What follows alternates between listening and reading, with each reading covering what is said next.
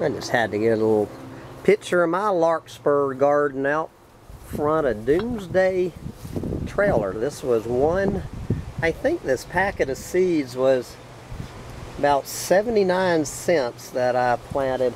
Look at this, guys. Look at this Larkspur. Unbelievably, it survived the flood. I cannot believe that this Larkspur survived the flood. Larkspur and cilantro. There you go. I don't know why I guess obviously I just planted the purple Larkspur, but pretty gorgeous on this gorgeous spring night in the end times. I'm heading in for my ice cold cider. Bye, guys.